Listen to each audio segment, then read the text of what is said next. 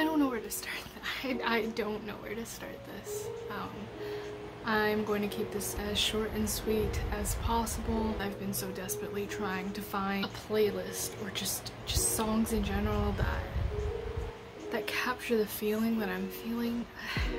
There's been so many things that I've been trying to process, and I think that not only did it turn a year for like quarantine, it also means that it turned a year for all the events that happened during quarantine.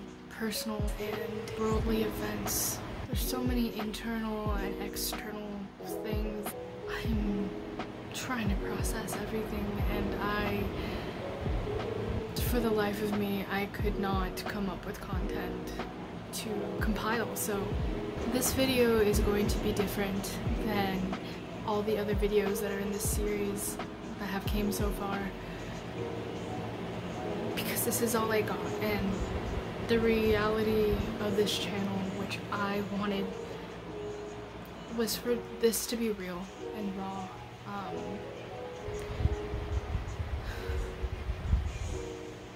I wanted to say I was making this for my loved ones, the people that I hold dear in my life, the people that I care about, but it's also for myself. This is a video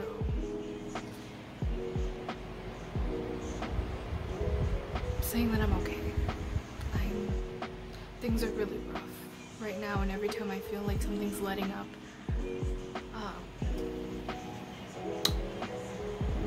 something else just happens, and fighting is exhausting.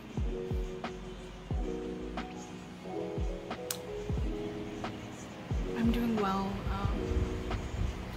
So many thoughts go into my head of like, I'm such a bad friend for not reaching out as much as I want to. Internally, I'm screaming that I want to, but I don't have the capacity, one, to socialize. I don't have the energy to talk, not even to text. And I know people are like, it takes 1 second to just send a text. It's much more complex. It's much more complicated than that, and all I can say is if you don't have experience with that feeling, it's really hard to explain in a way that you would resonate with it. I always thought, I was like, well, I'm not sad. I should, and I feel generally okay. I realize there's a lot of pent-up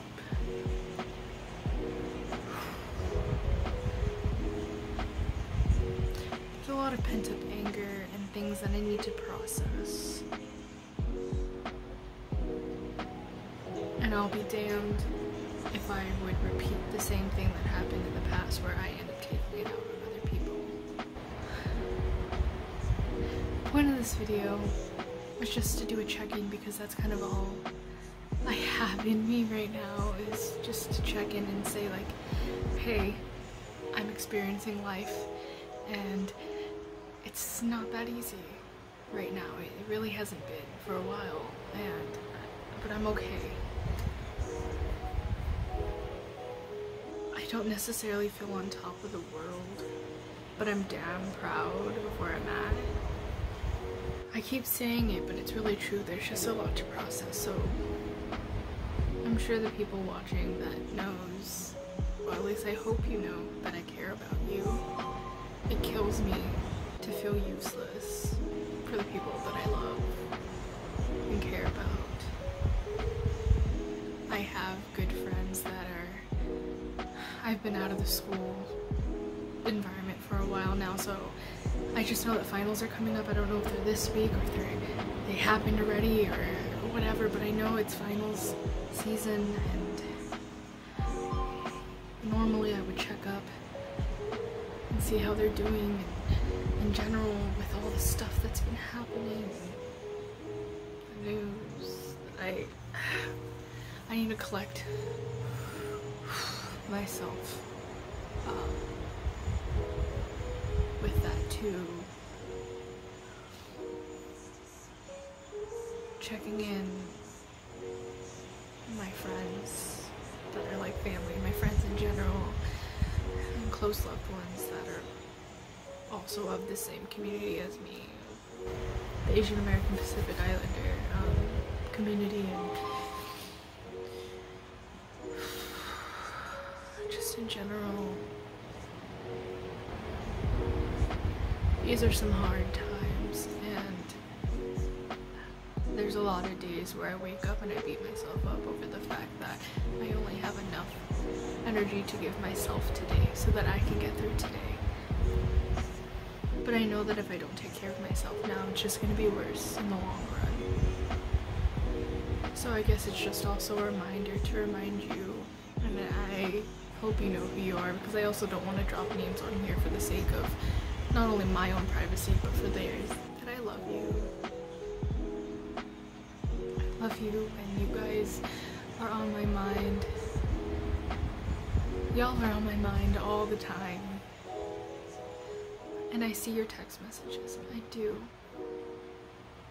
But there's a lot of shame in opening them, so I never do, because then I get into this cycle of, I see it, and the most that I can do right now is like send a heart, or I actually don't have the energy to even look at text messages, and I'm off my phone for a long time. There is sometimes a week would pass and I don't even realize that a week passed, because I'm so busy like focusing on here that I didn't even realize it's been a week since I've been on my phone. I'm safe. I've been wrestling with that word a lot, but I'm not gonna get into that right now. I see you, and I'm rooting for you as much as I can. I'm thinking about y'all. I'm praying for y'all as much as I can. Given right now, that's not a lot, but it's also all I have. And also, if you think that you're a bad friend for not reaching out to me as much, just know that I see you, and I recognize that, and I feel you, and I want you to take care of yourself. And I hope and pray that you are prioritizing your health, that you're taking care of yourself the best of your abilities. There's just all this confusing, heavy energy inside of me. It feels like mourning, like grieving, for people I know, for people I don't know, for the could'ves, the should'ves, the can'ts, the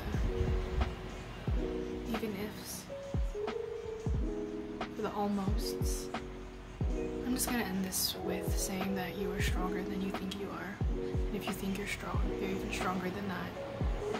That I see all your quiet victories, and I acknowledge them, and your emotions are valid. It's also valid to feel things that you can't quite put your finger on it. That doesn't mean you're crazy. You're cared for, you're loved, and I see you.